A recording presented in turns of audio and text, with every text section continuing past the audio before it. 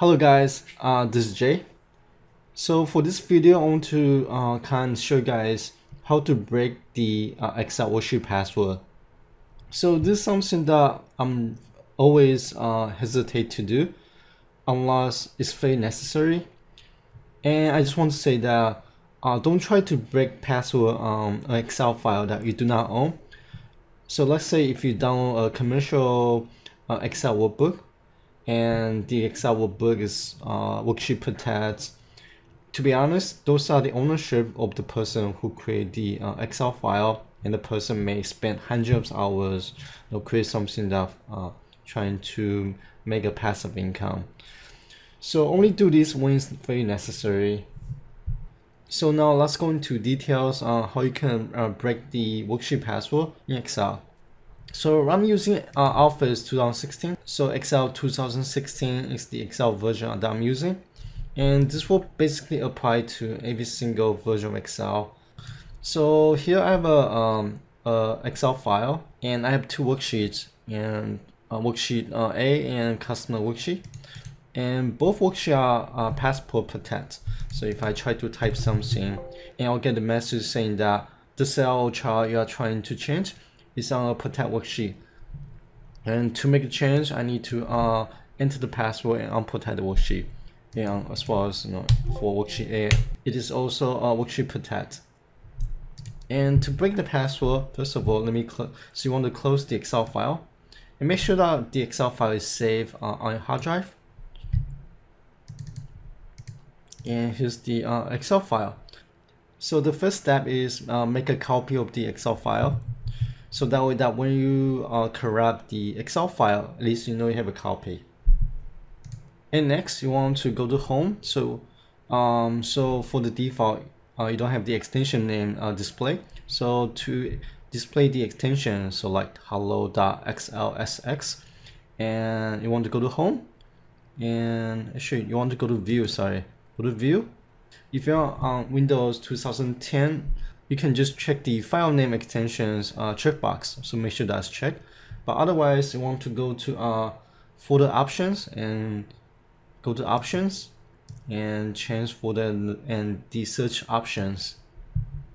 And under view, under the view tab, you want to go down to look for let me see, hide extensions for known file type.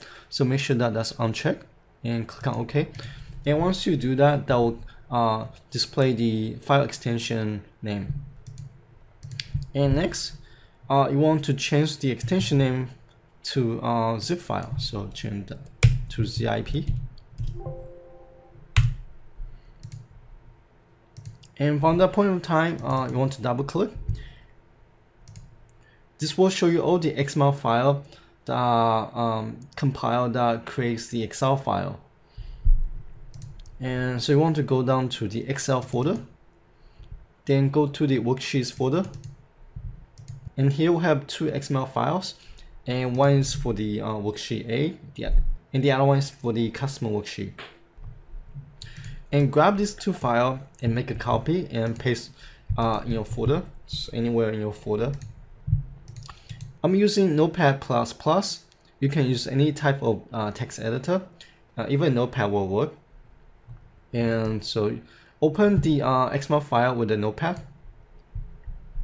And here's what the XML file looks like. And so you want to go down towards the end. So you want to look for sheet protection. So this is the sheet protection tag. And so you want to copy from the beginning. So beginning of the sheet protection all the way to the end. So from scenario the end tag, and then just delete, just hit delete. Should me just double check. Okay, and save the file. And I'll do the same for the other worksheet. So let me open sheet 2, and I'm going to open the file with a Notepad.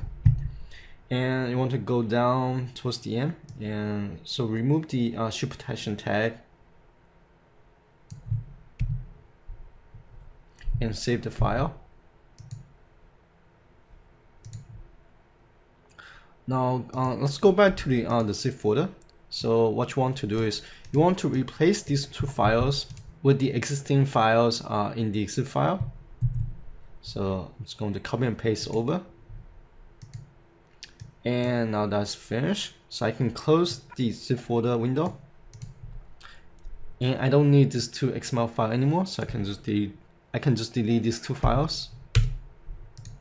Okay, and the last step is you want to change the extension, the zip extension, back to XLSX, and this will convert back the zip file back to Excel file. And now we open the Excel file, and if you go down to the worksheet, right click, you see that now the worksheet is being unprotected. So now if you want to make some changes, like insert new transaction ID, and you can do that now. So same with the worksheet A, you can type hello world and so on. So this is basically the step that you will follow to break the worksheet password on Excel file. Again, I just want to emphasize that only break the worksheet password when it's necessary, and make sure that you have the ownership of the files that you work on. So this is everything I want to show you guys today. If you found this video useful, please give me a like and subscribe to my channel. And thank you for watching, and talk to you guys soon. Bye bye.